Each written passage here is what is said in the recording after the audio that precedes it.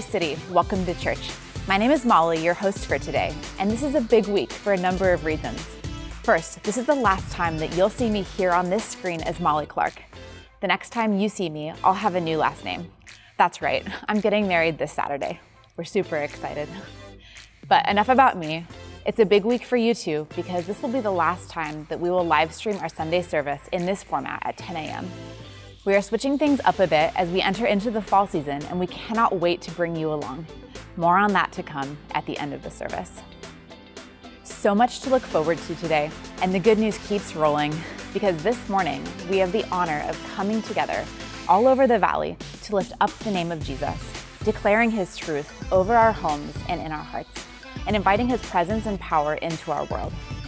I invite you right now to worship with us through singing, and before we start, I'd love to pray for you. Father God, we thank you so much for today. We thank you that your mercies are new every morning and that we get to come together in spirit to worship as a family here in Corvallis and in the Valley. Would you be with us, Jesus, as we go out into our day and we learn more about you? In Jesus' name, amen. Our fight is with weapons unseen. Your enemies crash to their knees as we rise up and worship. When trials unleash like a flood, the battle belongs to our God as we cry out and worship.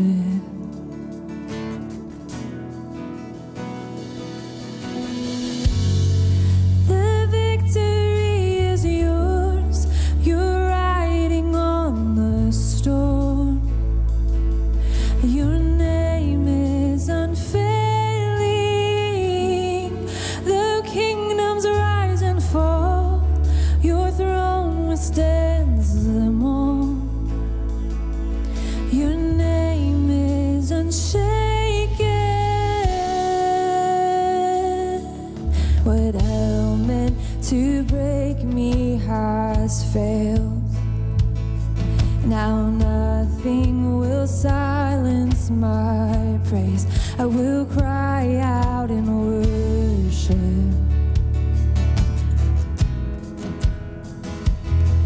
The walls of the prison will shake. The chain-breaking King will rise to save as we cry out and worship.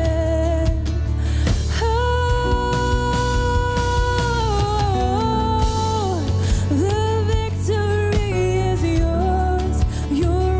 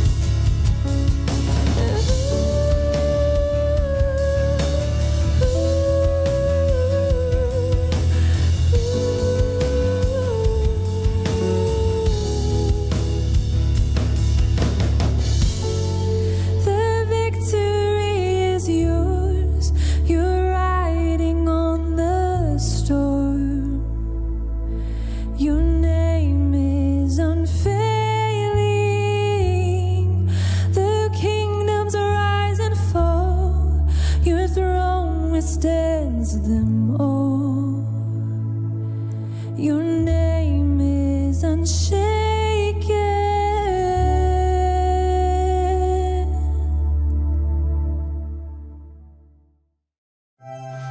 Dear kids of Kid City, these past 6 months have been a time you will grow up to never forget.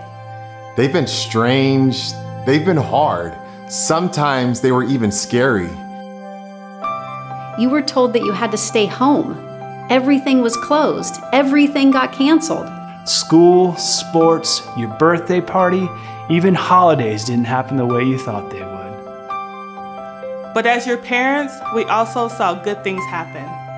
So we want to highlight and reflect on what God has been up to. Because during this time, God is still working in you and moving in the world around you. We saw you learn to cook and bake. Boy, oh boy, did you bake. You learned how to answer your own question, what can I do? And did so by painting, getting outside, and really learning to appreciate the world that God has made.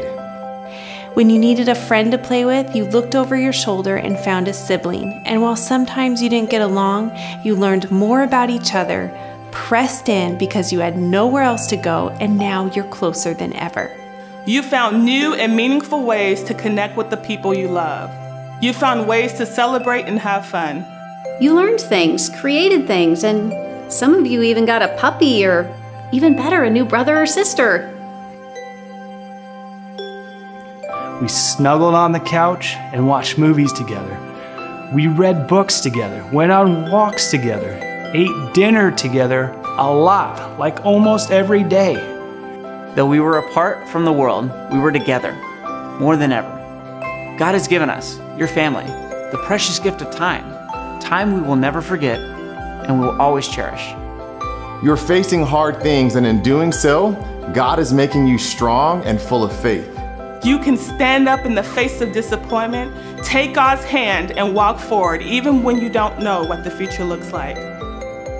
To the kids of Kid City, we, your parents, are so proud of you. Keep on going, but never forget all the ways God has showed up in this unique season. As we start this new school year, we want you to know that you aren't alone. We love you, God loves you, and together we will get through this better and stronger than ever. Kids, you got this. You got this. You got this. You got this.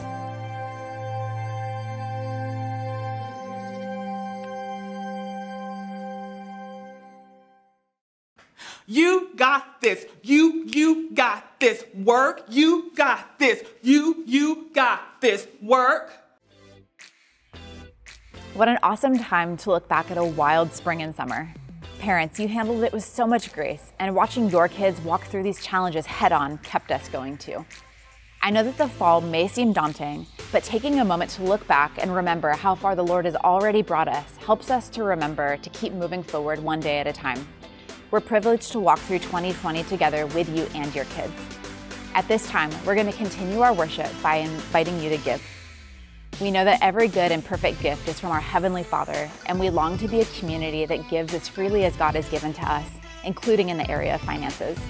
Today, I'd love to invite you to trust God increasingly more with the gifts He's given to you already through giving financially. To give today, you can text the word GRACE to 82257. Now it's time to close out this amazing sermon series from the book of Philippians with one final week of encouragement. Pastor Seth, you can take it from here. Well, good morning, Grace City, or whenever you happen to be watching, and good evening to all of you who are here gathered on this Wednesday night as we are recording. My name is Seth. I'm the lead pastor here of Grace City. If you have not actually been to a Grace City service in person, and I'm assuming there's more than one of you out there, welcome. Welcome to this virtual moment, but I've got really good news. Starting next week, you can actually, if you would like, participate in a live Grace City moment. We've announced this last weekend. We've been working feverishly to get ready for this moment, but on September 13th, as I'm sure you've heard via announcements and so forth, we are going to do 2 live services here at our building. Now, before you think we're just going back full bore, we've had to say this again and again and again. We're taking this virus extremely seriously.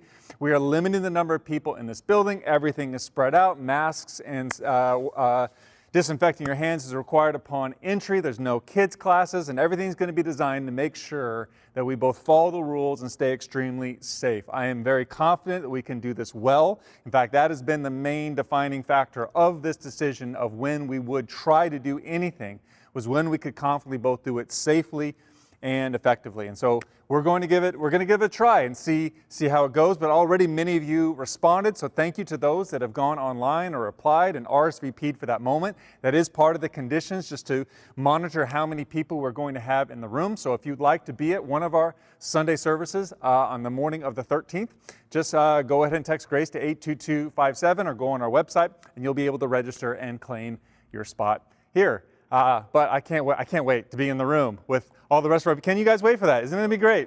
It's going to be really great. And yeah, this room, like we had a bunch of stuff in this room, but now stuff's been moved out of this room, and all the sound and AV stuff has been getting ready for it. Super, super cool. It's starting to feel like Grace City again, just a little bit in just little ways. And so I'm excited to be here with you guys to do that. Now, we're going to actually do our final sermon in the book of Philippians. This is going to be the last one in the whole series, and I'm really thankful for it. I'm very thankful for the text of Philippians that has helped us to walk through this moment. I hope that for any of you that were able to journey along with us, that's been helpful for you. And I'm pretty seriously, elders and I, praying about what we're going to do next. It's not that I don't have ideas, it's how big and bold we want to go with our ideas at this point, and really what the Lord has for us. So we'll let you guys know. It'll be a little bit of surprise next week, whether you're watching our online, because we'll still have our live stream available on Sunday mornings. Should you choose to watch there, that would be awesome to have you online if you can't be here or don't feel comfortable being here in person. I hope that you guys know and feel that you are loved, you are cared for, and coming and gathering or just watching online is not a dividing line to see like how much we would care about you or think about you or pray for you or value you or to think less of you for any of those reasons. So anyway, wherever you need to be to engage with us is where you need to be, and we're excited for that to happen next week. So all that being said, I'm going to pray briefly, and then we're going to dive into this final text here in Philippians chapter 4. So Father, would you please help us with this? In Jesus' name, amen. All right, you guys, here is the text. We're going to go from Philippians 4 and starting in verse 10. Paul says, I rejoice greatly in the Lord that at last you renewed your concern for me. Indeed, you were concerned, but you had no opportunity to show it. Now, I'm not saying this because I am in need, for I have learned to be content whatever the circumstances. I know what it is to be in need, and I know what it is to have plenty. And I have learned the secret of being content in any and every situation, whether well-fed or hungry, whether living in plenty or in want. I can do all this through Him who gives me strength. Now, here is an iconic passage. In fact, many of you who are at all familiar with the Bible might actually recognize Philippians 4:13. Because, I realize I probably reference sports a little bit too much to represent the full demographics of Grace City, because if you are not into the whole sportsy sort of thing, that's fine with me. In fact, I appreciate that there are people like that, because there are moments when it's just, there's too many people that care too much about the sportsy thing. But for anyone that has any kind of a Christian sports background together, Philippians 4:13 seemed to be the mantra. I think I had it taped up onto my locker at one different point of college, and it's a big verse for many, because if you just kind of extract it out, I can do all things. Typically, the translation would say something, I can do all things through Christ who gives me strength. And you apply it to the weight room if you're lifting something big. You apply it to the track if you need to run faster than everyone else. You apply it to the court or the field or the classroom if you have a big test or some big challenge you have in life. And it's just one of the easiest verses to take and universally apply to whatever you feel like you either need inspiration for, encouragement for, or a sense of no matter what I'm going against, I'm going to do it. I'm just going to do this. And like Jesus is going to help me. Jesus is going to help me do the thing. Whatever the thing is, the thing that I'm trying to do, that I'm scared of doing, or it's going to be hard to do, it's just Jesus is going to help me do the thing. Now, here's the only issue with that. Not that this verse isn't great, not that this promise isn't true, but that this promise, like all the promises of the Bible, have a context to them. They have a context. And this is one of those that just loves to get ripped out. Athletes don't care much about the context of the verse. They just want to set a personal best. They just want to excel and get to the next level of their career, just like many other people, and considering this verse may. But there is a context that is important to consider. Now, I understand the deep urge to rip this specific verse out of its context, because I love to believe that no matter what challenge I am presently in, I can do all things through Christ who gives me strength. And I just want to immediately apply it to that challenge because, of course, Jesus is going to help me get through it. Now, my most recent challenge that this happened, and I know the context of the verse, and here's why it's still a challenge for me. I did one of the coolest weddings that I did just this past weekend. There's several couples that have been engaged in Grace City. They've had to delay and postpone and come up with all kinds of different plans given the whole COVID situation. And it's been both kind of sad and also kind of invigorating because some people are just getting really creative, you know. But one of the couples that I was committed to doing their wedding had to move it several different times. It was supposed to be in a couple different locations across the country. And they finally ended up deciding upon getting married at the top of the South Sister. Now, for those who don't know the South Sister, it's the third highest peak in Oregon, the Cascade Range. So you head over to Bend, and there they are, the three sisters, North, Middle, and South. And South is the biggest of those three. It's a pretty big mountain. It's over 10,300 feet tall, and it's unique in that it is over 10,000 feet tall, and it is a volcano. Like, it is a mountain for sure, but it's the most accessible, one of the most accessible mountains of that height that you'll find anywhere. So there's no technical climbing. As long as you got the willpower, the stamina, the fitness, or whatever, just one foot in front of the other, you're going to get to the top. They decided to do their wedding at the top. They asked me if I would do the wedding at the top. But the deal is, you start like at the trailhead around 5,000 feet, and you got to go all the way up to 10,000 feet. And there's about 6 to 6.5 miles in between those 2 points. It's long.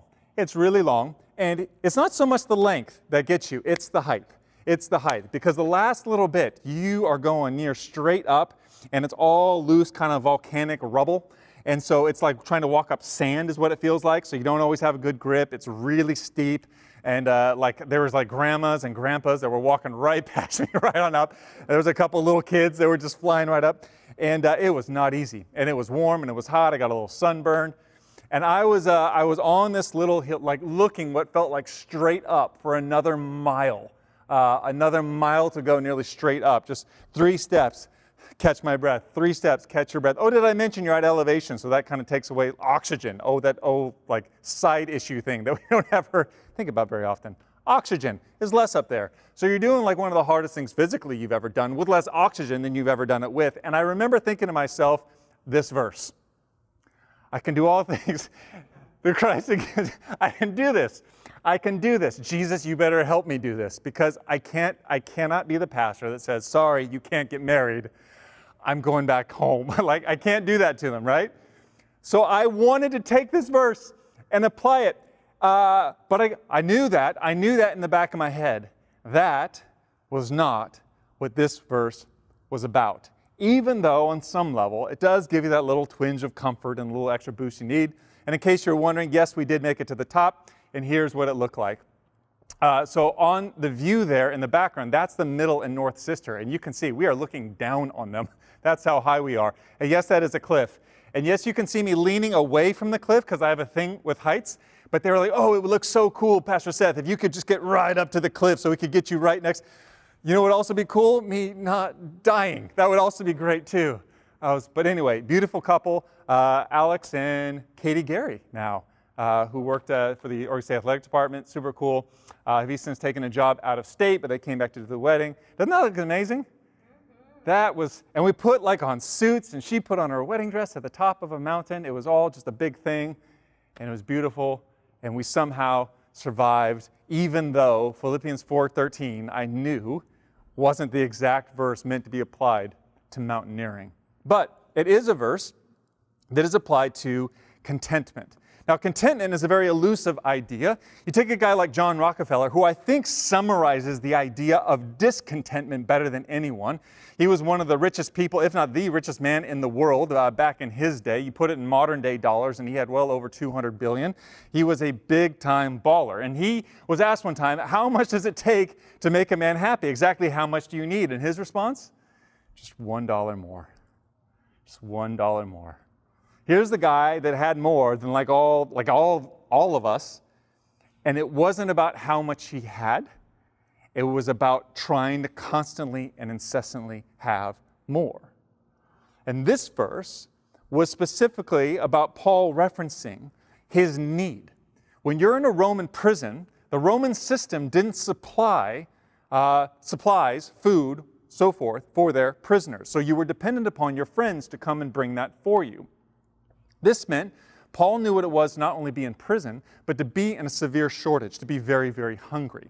And when he's culminating this letter, essentially he's writing a thank you letter. Because they sent a guy named Epaphroditus to expedite a gift from the Philippian church to Paul in order to supply him all the needs that he would have while he was in prison.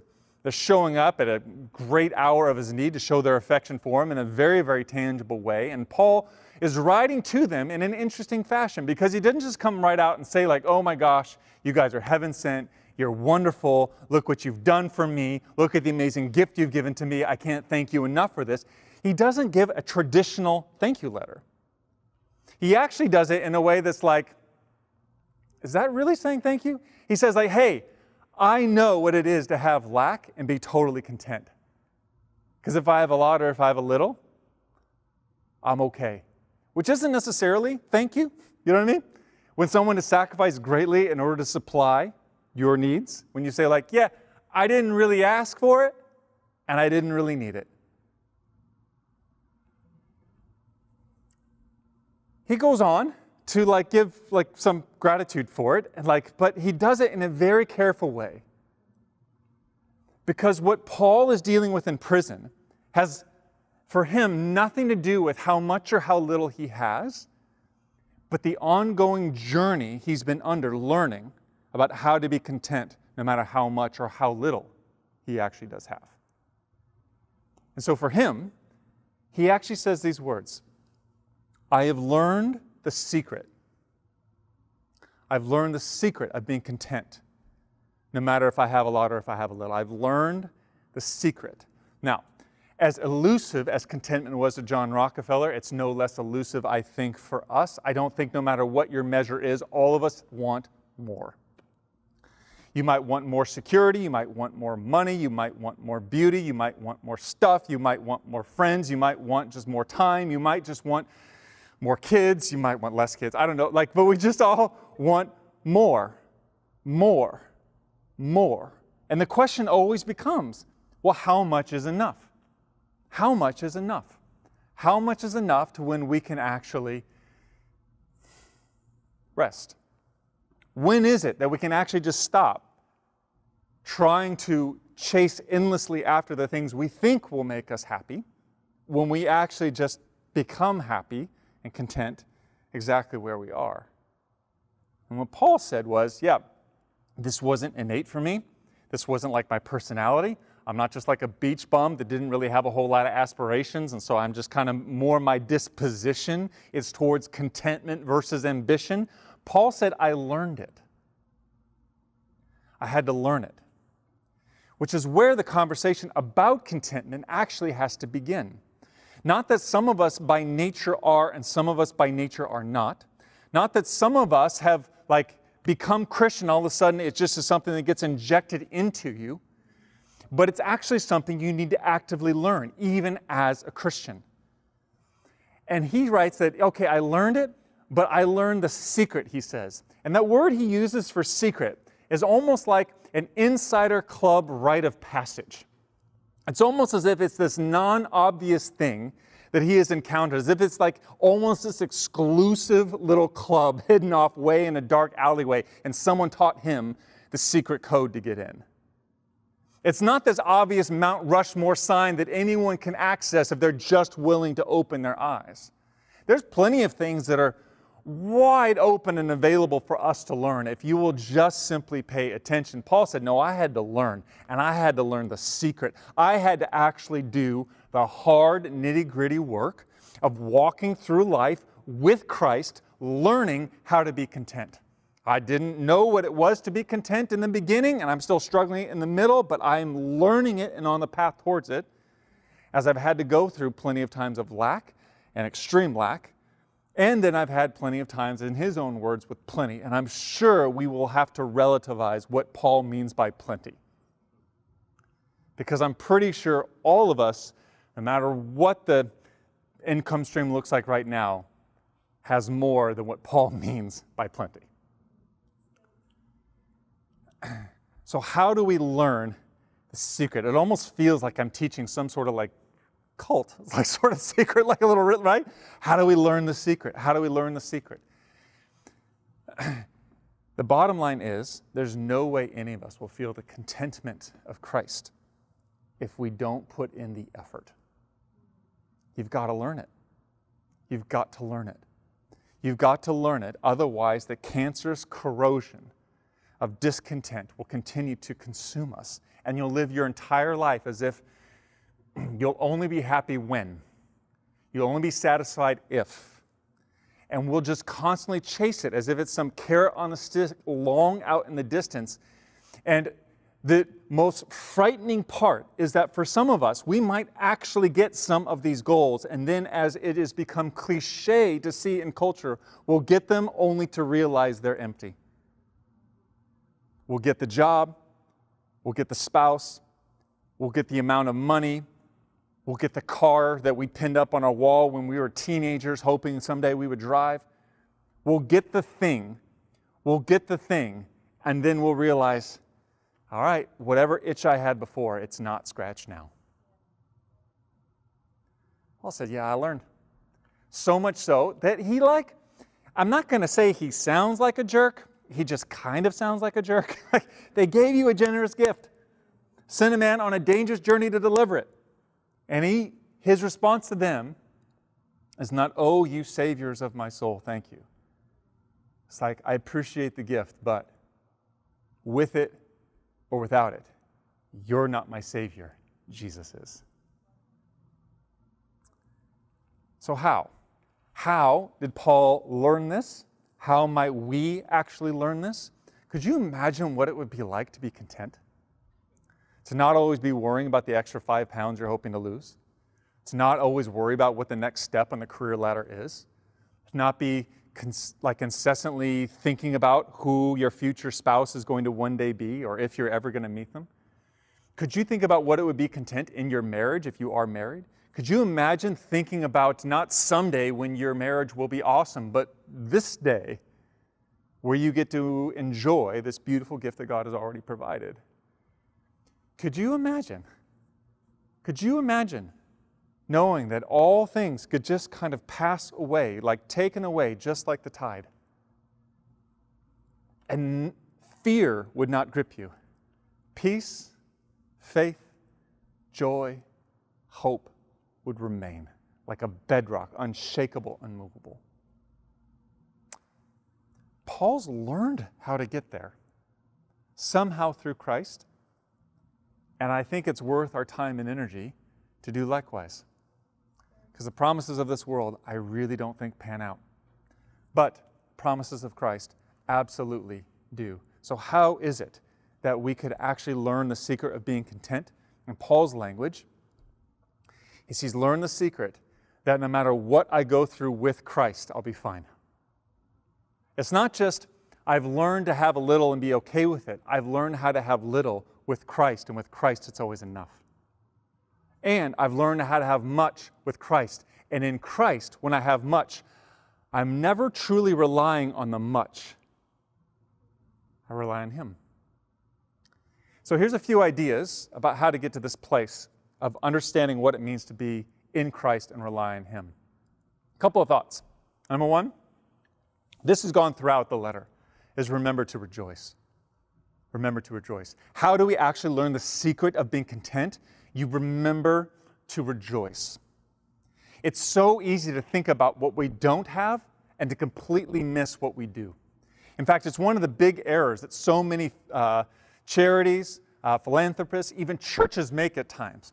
There's a whole stream of nonprofit world that now calls, that looks at not needs-based ministry, but asset-based ministry, meaning it's easy to walk into a community that's maybe underserved, underprivileged, or impoverished in some way, whether it's here or abroad, and it's easy to pick out what you might see as all the needs in that community. But what studies have shown time and time again is the ineffectiveness of so many nonprofits to actually do, though well-intentioned, trying to help people. It's shown that many churches, many ministries, even many secular nonprofits have failed at their mission to actually long-term and sustainably help people because they have only assessed people based on their needs and not their assets. And when you actually go into communities and think about not what they don't have, but what they do, and then come alongside them to see how you can amplify that, that is usually what lifts people up out of the place that they're currently in. And remembering to rejoice follows this. It's an asset-based way of looking at your life and your spiritual journey with Jesus. Not what do I still lack, but what is it that God has already done? What is it that I already possess? What is it that I have now that's never going away? And when you train your mind to remember all of the ways in which God has met you, has worked on your behalf, has met you in the past, you remember to rejoice so that when you go through your imprisoned moments where you've run out of food like Paul, so to speak, you don't freak out, you don't panic, you don't become anxious. All it does is trigger for you all the other times God has come through in the past. Way easier to say than actually do. It's almost embarrassing when I'm at home sometimes, freaking out over large bills that come, because my kids are now old enough to call me on it. You know what I mean? My wife used to call me on it, but now my kids are old enough too. And just the other day, one of my sons was like, "Dad, I know you're freaking out about this, but it seemed like you were freaking out about something else a couple months ago, and God came through on that, didn't He?" Well, that's not the point. Stop it. You're not allowed to use my material against me. Like, that's not how this works, right? I'm not giving you ammunition just to throw the Jesus darts back at me, you know? But he did, and he won. He won. It's true. I know, because I haven't fully learned the secret, if I'm being honest with you. I'm on the journey of trying to learn it as well.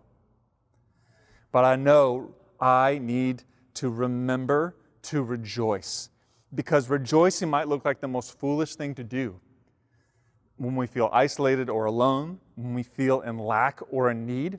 But rejoicing is what just ignites the reality of our future hope that we have in Christ, our present faith that we have alive in Christ, and tells us, you know what? In Christ, I'm okay. I'm okay.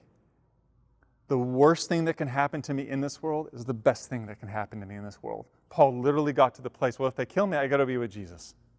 And if they let me stay alive, I'll just keep spreading the news about Jesus. Win-win. I don't know if we'll ever, any of us in this room or watching online, if we'll ever get to quite that level of an extreme. But that's at the bottom. That's at the bedrock. That's at the place where you'll find and learn the secret to being content. They can take my life, but they can never actually take my life. I could lose everything, which will never actually take away anything. And once you've learned, you win. You win. Never again will you have to hold onto a white-knuckle grip to the control of your life, your circumstances, and your possessions. But you'll be able to live with joy as like the times and seasons wash over you, the highs and lows, the ups and the downs. Just follow the Christian logic. Think. Don't think less, think more. Think. What is the end road? What is the greatest thing that could ever be, like our lives? And what's at the end of our life? Being with Jesus and a greater life to come. And once you get there, that you realize there's, as tragic, as painful, as disappointing, as many things. No, I'm not denying any of that. But we rejoice in that, yeah, there's nothing that can be taken away from me, that can actually be taken away from me. And the best is yet to come. So we remember to rejoice, and we do it often. Second, and Paul seemed to do this incredibly well, you appreciate every season that you're in. Because sometimes it's not just about, like, do I have a lot of food in the cabinet or not, right? Sometimes it's just about a season of life that we're in. I think for my wife and I, back to the time where we had young kids, and we had at one point 3 young boys, like a baby and a toddler and like a preschool, like bam, bam, bam. And I know some of you guys have had like twins, or like, you know, or like really compact spaces where you have children. I don't know why we do this to ourselves. Have so many kids in such short amount of times. It sounds fun on paper. You know what I mean? And then you just realize very, very quickly how it is just a season of time. I just look back now at that season of my mid, late 20s, early 30s. I just remember being tired, like all the time, tired. It was just a season of lack. It was a season of less, and there wasn't a lot of money to go around, and you're just hoping to keep diapers supplied and keep food on. It wasn't extravagant vacations like, oh, we're driving to Newport this year for the big vacay. You know, that was it. That was great. And the kids play in the sand, they eat a little bit of it, and then we go home. Like, that was it. That was the big moment. The days were long, but the years were short. And you realize in hindsight what you hope to appreciate in the moment someday, that it was a season. It was a season. And my physical exhaustion is not now what it once was when my kids are little, but now there's all kinds of different challenges as my kids grow. Now there's all kinds of different challenges, both in my marriage that's now been going for 18 years versus just 8 years. And I learned that there's just different seasons. It's easy to think of a season of singlehood, to think of not being married, and to despise this moment, and to try to imagine a way to be content in your life when you're just desperately thinking about or desiring for marriage someday. But I've noticed a pattern that I'm hoping to find the outlier that can contradict this, but I haven't yet. That those that put so much hope and expectation in somehow marriage being the thing that completes them and makes them happier than they would otherwise be, I have yet to see it. In fact, those that put the most amount of expectation in marriage usually have the worst experiences in marriage. Because marriage is not going to just make your life better. It's actually going to make it a lot more challenging. And the point of singlehood, the season of it, is learning how to find the sufficiency of God's presence in your life. One of the favorite sayings that I have about singlehood and marriage, whether they are just seasons or indefinite periods of our life, is that our singlehood is actually what demonstrates the sufficiency of the gospel. Meaning it's not marriage that completes me or takes me to the next step of the human journey, but actually being single or unmarried is itself a valid and beautiful way to live out the human story. And it's the gospel of Jesus that actually shows me I'm covenantally loved by Him and included in His global family. And me getting married to someone else is not required to experience a new depth of love. And when I realize that the season that I'm in, it actually has a unique opportunity to teach me about the sufficiency of the gospel, I'm not always looking forward to the next season as if it's going to be the answer to my current one. And then when I'm in marriage, singlehood might show the sufficiency of the gospel, but marriage is what shows the shape of the gospel, and it helps me to understand the love of Christ from a different level. As I sacrificially love my wife, as she sacrificially trusts me, there's a pattern of our relationship that's meant to mimic and pattern itself after the way Jesus loves His church. And that's beautiful all in its own way. Not superior to, but both unique experiences of how to encounter God's love and good news. And when you learn to appreciate where you're at, not just look back to the good old days, oh, I remember when I had free time. I remember when I could kind of go to wherever I wanted to go. I remember when I didn't have to go to a kid-friendly restaurant. Oh, I remember all these. No, every moment and season that I'm in, it might have more or less of the resources or the time or the energy supplies that I might desire. But they're just seasons. And all of them have the opportunity to draw me further into the faithfulness and love of Jesus. They all do. I don't need to get out of the season I'm in to encounter the contentment and peace of God. I can find it here. And if I don't find it here, it's dangerous to assume I'm going to find it there.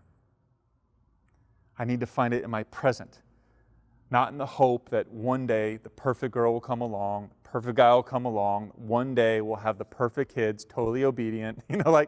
My hope is in Jesus, and that through Him and in Him, union with Him, I'm going to do all things. If I'm feeling lonely, if I'm feeling overwhelmed, if I feel like I'm losing myself, or if I have no one, I know that in Him I have everything I need to be content. All the raw power of God unleashed on my side to do well in any season that I'm in. And finally, and this is where Paul's going in the final part of this verse that we're going to talk about, the secret of learning to be content is about trusting His supply.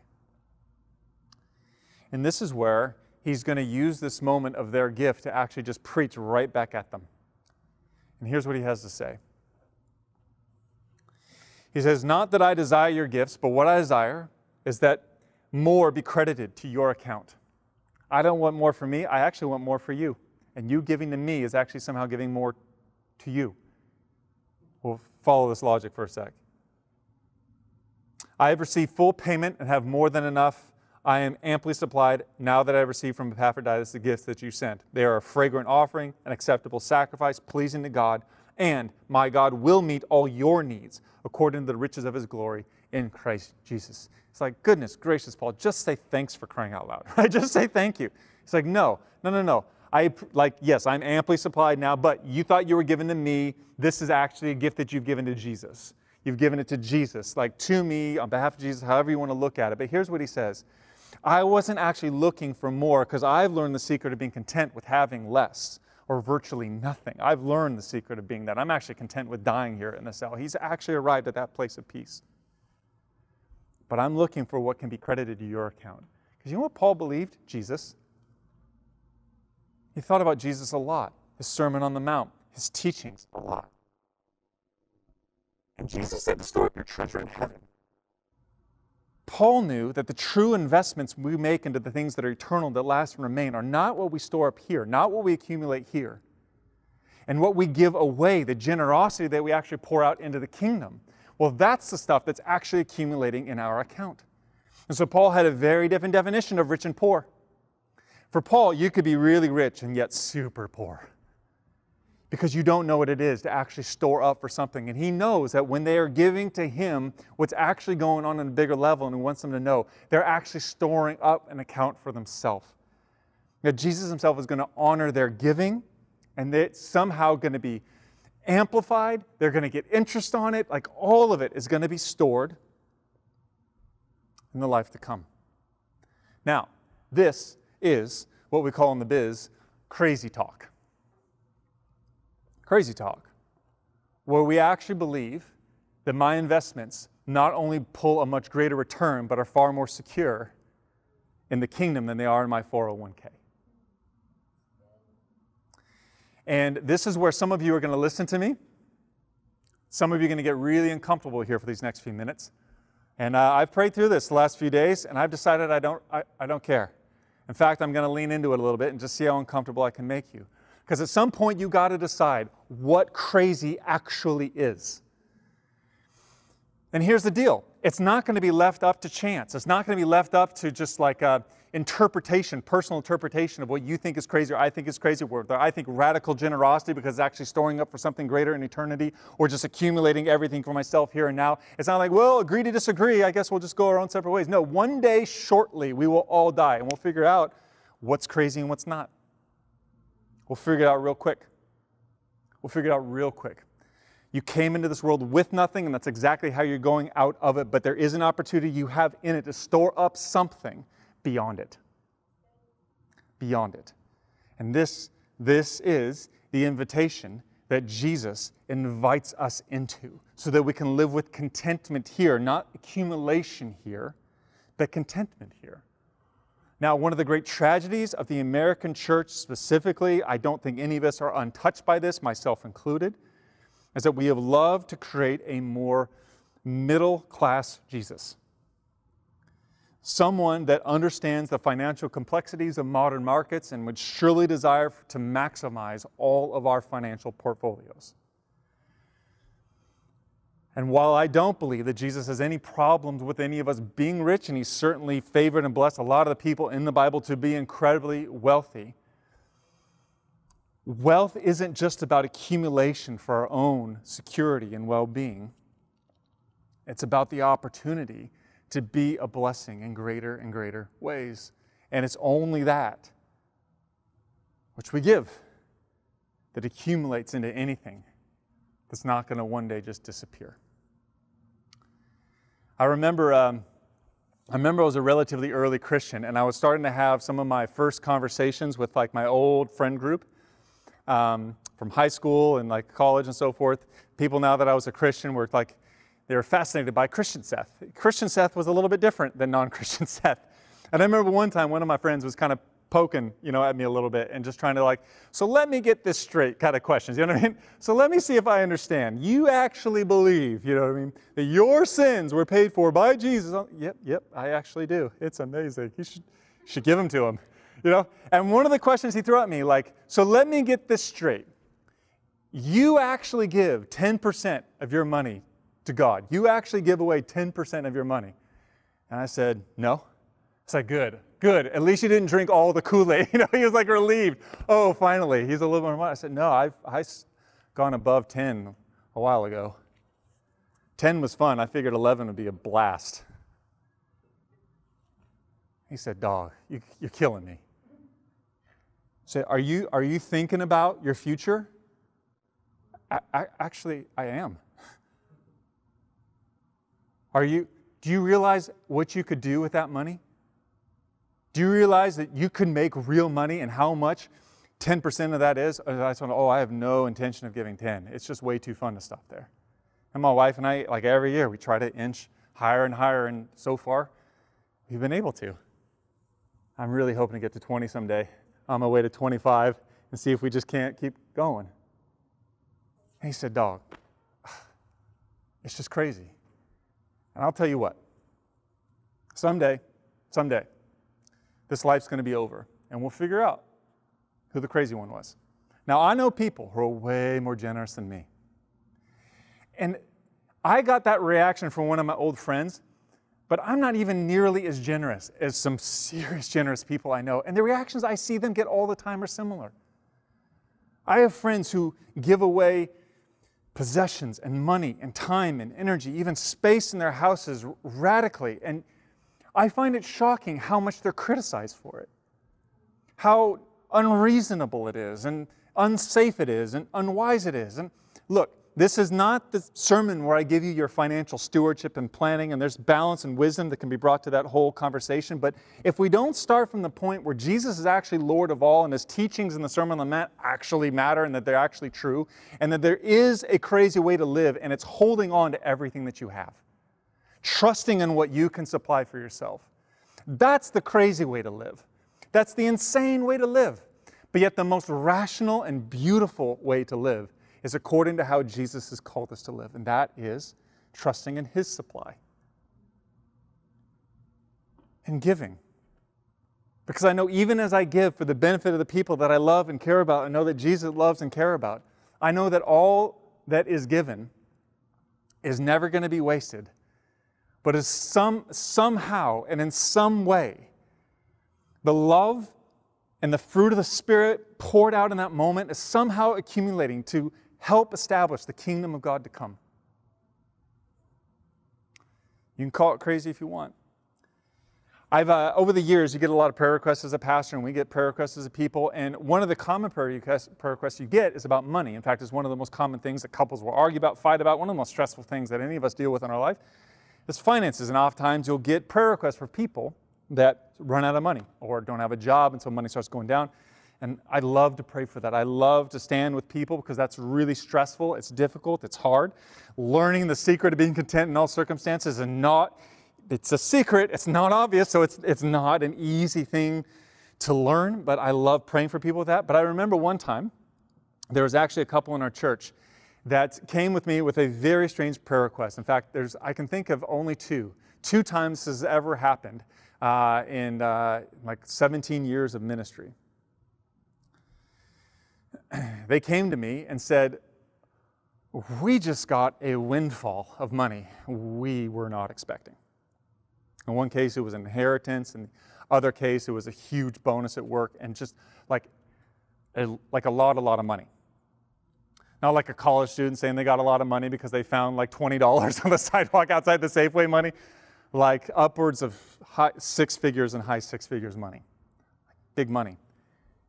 And they said, they came to me and said, Pastor Seth, we got a problem. I said, oh, geez, what's going on? So we just got a lot of money. I said, oh, can I have your problems? You know what I mean?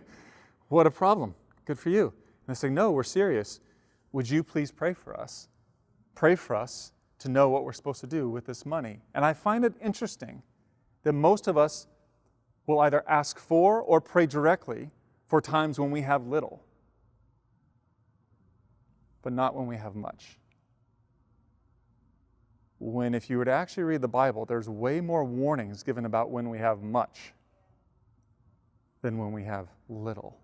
And not just saying, well, I have a lot. Great, I'll take it easy. I'll store up a little. I'll have safety nets. All those things I've been wanting, I'll finally get. And just putting everything on autopilot. They stepped back and said, no.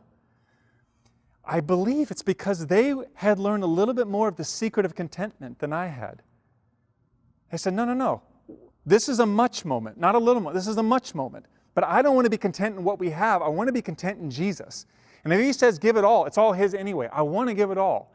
If He says save it or invest it or give some of it or how much of it or in this direction, I just want to be obedient to it because my contentment is in Him. And I don't want my contentment to change because I start trusting in anything but Him. I don't know that many of us quite learn the secret to that level. Because sometimes having much is a far greater test than having little. Now, it's a test that many of us would be happy to sign up for, I get. But it is a test nonetheless. And it is part of what it means to learn the secret of being content in any and all circumstances. That I can do all things through Christ. It doesn't matter how much or how little I have. It's Him. It's Him I have. I got Him. And through Him, I'm content. And my God, says Paul, my God will supply all your needs according to His riches and glory. That's what He's going to do. You thought you were giving to me, but I'm telling you this. God loves generosity so much that He wants to return to you the sense of generosity right back in your direction so that you understand the flow of His kingdom that is about freely giving and freely receiving. And there's something beautiful about that. There's something just beautiful about receiving and giving love back to Jesus. And this isn't, some of you are just only equating this to financial. This is something about so much bigger and broader and more beautiful than just financial. This is about living in a way so content that there's nothing you wouldn't give. Hand away. There's nothing that you could have in your possession that would give you any more amount of peace than simply the presence of Jesus that He promised would never leave you anyway. And when you get there, I think you win. It's a beautiful prize at the end of this, and His name is Jesus. And you don't put your hope in the things of this world. So my call to you, Grace City, is that you would take the Word of God seriously and the words of Jesus very seriously. That you would weigh and consider the contentment of your old soul. Because let me just spoil the news for everyone in the room. I don't think we've learned the secret all that well. Some of us maybe a little bit more than others, but we're all on this journey of learning, myself included, maybe most of all. But I can do all this through Christ, in Him. He'll give me strength. He'll supply me. He'll get me through. And even if He doesn't get me through this, do you realize what's waiting for me? Do you realize how I'm eternally supplied and cared for and provided for? Do you realize how anchored and secure that actually is? I don't care how crazy I look now. It's going to look really smart later. It's going to look like the most sane possible thing I could have ever done was put all my hope in Jesus. Grace City, may we not fall into this very comfortable middle-class Jesus that is just constructed around all of our own cultural preferences, that have been all the ways that we've been told that what we need and how much we need of it and what we need to be doing and what we need to have in our life in order to feel the peace and contentment that many of us long for. And may we rather trust that in Christ there is something far greater than anything this world can actually provide. And may we open up our white-knuckled fists to realize there's nothing I give away to King Jesus that is ever really lost. Having Him. Don't you just want to give everything away to Him and learn how to just put everything at His feet in a total radical trust? Because it seems like that is directly proportional to the peace and happiness that people find in here. And it has nothing to do with how rich I am or not rich I am. It is like that's so not the point here. Paul says both, right? I've learned it with a lot or a little. It's will you radically trust Jesus and actually allow Him to be your supply? Will you allow Him to be the thing you put your hope into? Will you allow Him to be the thing that all your ambitions and desires which you have, which can actually be of God and from God, will you actually allow them to be reined in and ruled by God? I think this is the beautiful and compelling Christian life. Not the safe, not the American flag wrapped around the Bible cultural expression that some of us have found a little bit more comforting and temperate and mild-mannered, but letting Jesus be the great, grand Master, Lord of our lives and the universe, who knows every hair on our head. And no matter what comes our way, we're on the journey with Him, knowing that I can do all this. I can do all this with a lot or a little. I can do all this with a lot or a little for Him, because the strength He has for me is greater than the strength I have for myself or all the resources I could compile for myself. And with that, Grace City, let's pray. Father, this incredible letter filled with joy, filled with wisdom, I'm asking that our hearts would be open and receive it. I'm asking that seeds of your word would be planted deeply in our hearts. And I pray that we would walk away from this text one step further in the journey of learning the secret of being content in any and every circumstance. Father, I'm asking for my brothers and sisters with a lot, and I'm asking they would find their contentment in you. I'm asking for all my brothers and sisters with a little who are just struggling to get by. And Father, I'm praying they would find their contentment in you. Father, I'm praying that you would take our joy and you would separate it from every earthly resource and circumstance happening in our life. Help us, teach us how to be content in every circumstance. God, we want to learn. We want to learn and we want to grow, that in you we have far more than anything else we could ever have in this world. And Father, we want to live a little bit crazy for you. We don't just want to play it safe. We want to trust your words and live with the radical love that you did for us. God, and with all this we pray, we trust in your Holy Spirit to do this work among us. And help us with this. Teach us all this. In Jesus' name, amen. The book of Philippians. We made it. And we will see you all, hopefully, next Sunday, whether it's online or here at our building. Don't forget to RSVP. Grace and peace to you all.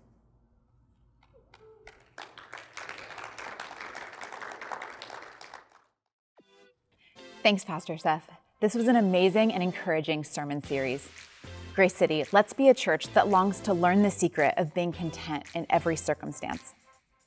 Before we close, I have one update about in-person church starting next Sunday.